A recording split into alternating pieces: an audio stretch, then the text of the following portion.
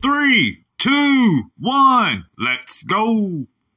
Hello, my beautiful channel family. Today is February the 6th, and this is Adam with the Watchman Adam YouTube channel, here with the Israel News Update.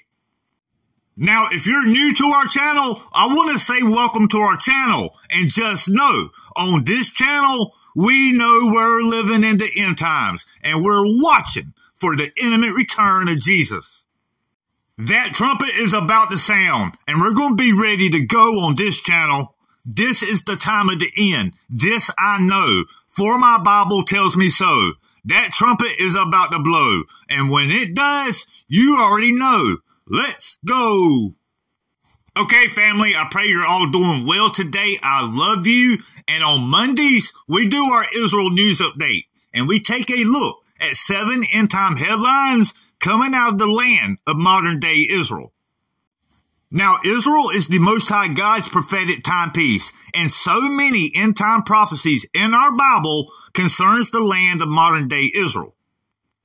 So as we see Israel being prepared for the time of Jacob's trouble, and it is, the tribulation is setting its shadow on the earth. It's very important to have a grasp of events inside of Israel. So family, without further delay, let's get into our Israel News Update in 3, 2, 1, let's go. The first headline of the week comes from the New York Times on February 6th, and this end-time headline reads, Magnitude 7.8 earthquake strikes Turkey, Syria, Lebanon, and Israel.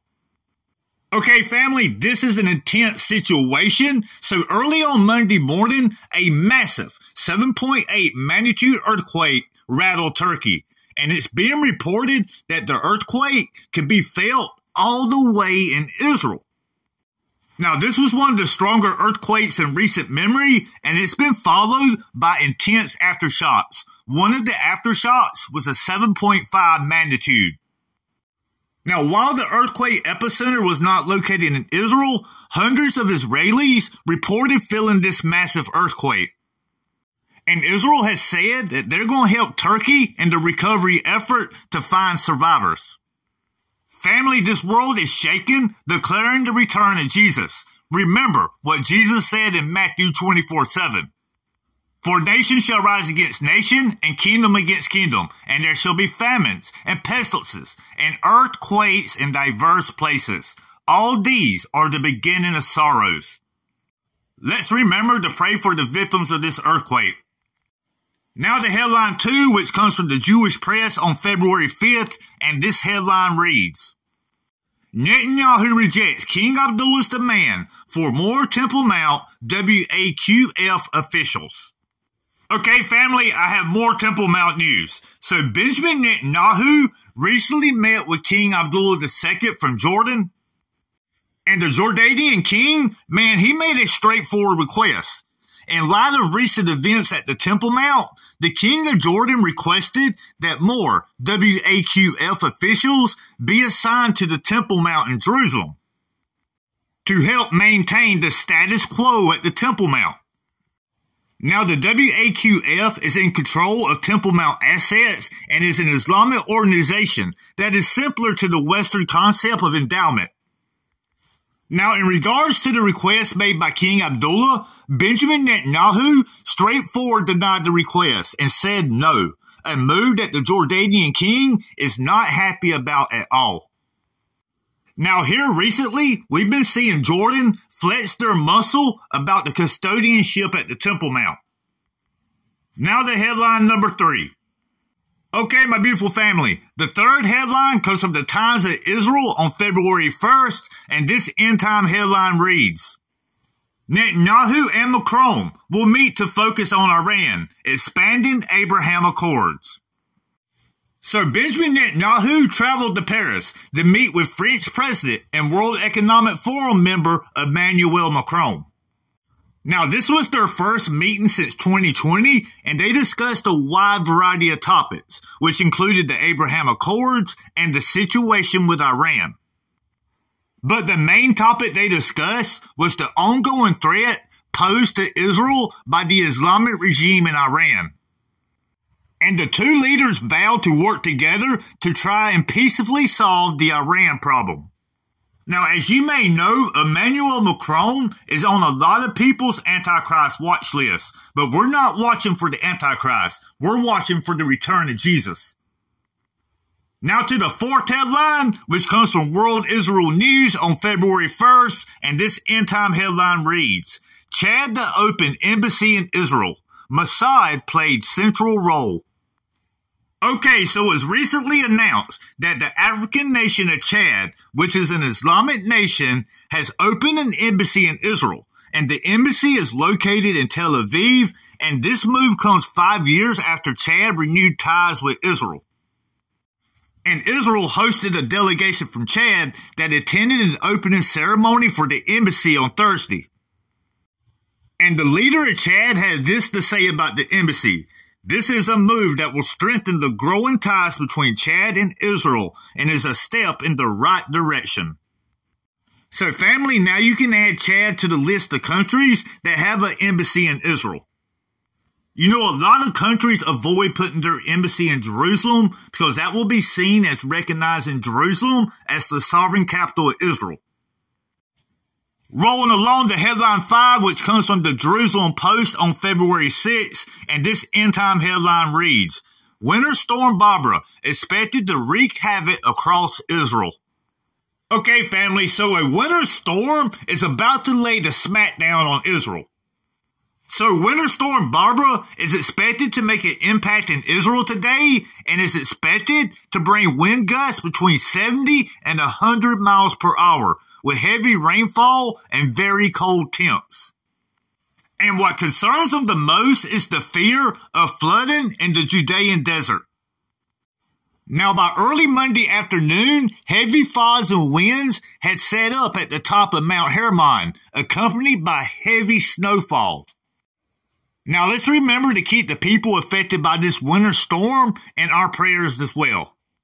Now, family, I don't know about you, but me, myself, I absolutely love it when it snows. But here in South Carolina, we don't really get much snow. What about you guys? Have you ever seen any snow? Let me know in the comment section below. Okay, headline number 6 comes from the Times of Israel on February 3rd at 6:49 a.m. And this end-time headline reads, In now annual tradition, U.S. urges Israel to keep friction in check ahead of Ramadan. Okay, so the Biden administration once again fears the holiday season will lead to an uptick in tensions, especially in Jerusalem. Now, this year, Ramadan and Passover will coincide with one another.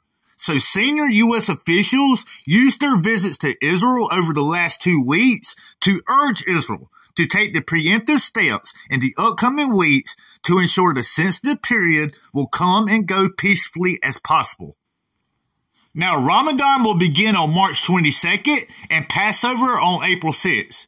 I can tell you from my time in the Army, Muslims take Ramadan very, very seriously. And family, in the past, Ramadan has led to some major tensions. Like I said, Passover and Ramadan will coincide this year. During this time, keep your eyes on the Temple Mount. If they attempt the Passover sacrifice at the Temple Mount this year, I'm going to tell you, it will ignite the region. They will not react well at all to that going on during Ramadan. Alrighty, my beautiful channel family. Now to the 7th and final Israel news update headline for the week. In 3, 2, 1, let's go. The 7th and final headline of the week comes from the Jerusalem Post on February 6th, and this end-time headline reads, At least 5 Palestinians killed in Israeli raid near Jericho. So it's being reported on Monday morning the IDF conducted a raid on a refugee camp near the West Bank. And it's being reported that the raid was targeted at members of the group Hamas. And this raid was in response to an attempted assault that took place near Jericho last month. And during this raid, the IDF eliminated 5 Palestinian Hamas associates. Now here recently, the IDF has been ramping up the offensive over recent months as Israel is cracking down hard on radical groups. Family, tensions all across Israel continue to rise at a level like I've never seen before as Israel is being prepared for the time of Jacob's trouble. Family, keep looking up. Alrighty, my beautiful channel family, that's the Israel news update for the week of Monday, February 6th, 2023. I want to thank you all for watching as I put a lot of time and work into these update videos. So you guys watching them, man, it truly means the world to me. Thank you. And remember, we do our Israel news update on Mondays, and on Friday we do our end time news update. And once again, I just want to say thank you for watching. So if you just look around this world we live in, guys, it is screaming the imminent return of Jesus. Everything that Jesus said would be happening prior to his return, it's all going down in our generation. It's all converging in our generation, the fig tree generation, the generation that shall not pass away. And my beautiful family, that's why the message of the gospel is so important in these end times. And as always, let's close this video out by me giving you the gospel of our salvation. Now, one thing we've seen a lot of in these end times is man's coming along and they're twisting the gospel. And for some reason, they want to add works to it. And guys, it just don't work that way. No pun intended. So, according to scripture found in our Bible, Jesus was born of a virgin and he lived a sinless, perfect life. He lived his entire 33 years without ever once sinning. That's why he was the perfect sacrifice for the remission of our sin debt. And when Jesus was only 30, he began his earthly ministry, and in 3 years, he changed this entire world forever. And family, he did, because here we are, nearly 2,000 years later, still singing praises to our Jesus. And when Jesus was 33, and the biggest act of love that humanity has ever seen or will ever see, Jesus was nailed on that cross. He had a crown of thorns shoved upon his head. Jesus was beaten in front of his mother. Jesus spilled his perfect, innocent blood for remission of our sins, my sins, your sins, Netanyahu's sins, everybody's sins. Family, Jesus did it all on the cross.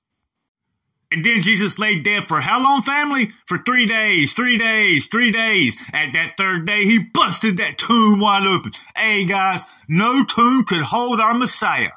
Then Jesus ascended to go be with the Father. And on this channel and many other channels, we do know he's coming back for us soon. And family, what is it we're looking for? It's that Titus 2:13 blessed hope. And world events and Bible prophecy is declaring the soon and imminent return of our Lord and Savior, Jesus Christ. Family, you stay in that full armor of God and keep on looking up, because I promise you, our redemption draweth nigh. Jesus is coming soon. Family, let's go. Well, guys, I want to thank you for watching. Don't forget, give this video a big thumbs up and feel free to share it. Family, it helps me out so much, and I truly do appreciate it. And if you're new here, consider subscribing and join our channel, family. Because on this channel, you guys are more than a number. You guys are loved and appreciated, and I do pray for you guys on a daily basis. And speaking of prayer, if you have any prayer requests whatsoever, drop them in the comment section below.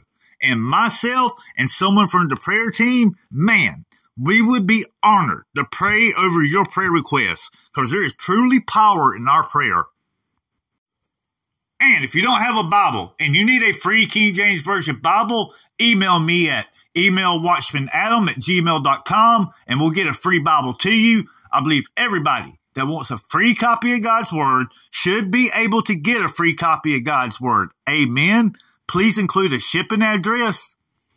And family, give us a little bit of time to get back to you. I get around 50 emails a day, so it's hard to answer them all. But family, when I see your email, I will get your Bible out to you, I promise. Also, if you want to contribute to either the Bible ministry or our homeless outreach, we need all the help we can get. You can do so. Check the description box below. There's ways you can help us on the mission. All contributions either go to our homeless outreach or to the Bible ministry. Family, as always, please pray about it first. We're going to be hitting the streets again this weekend, passing out hope bags to the homeless. So as always, family, your prayers will be appreciated. We can truly feel your prayers when we're out there on the streets. I really do appreciate it. Before we close this video out, let's say a quick prayer together. Father God, thank you. I come to you in your son Jesus' name. I want to thank you for this beautiful channel family you've given us. Father God, continue to light our paths, and we're praying a hedge of protection on everyone watching this video. In your precious son, Jesus' name we pray. Amen. Well, family, till next time, your brother Watchman Adam signing out in 3, 2, 1. I love you, and keep on looking up.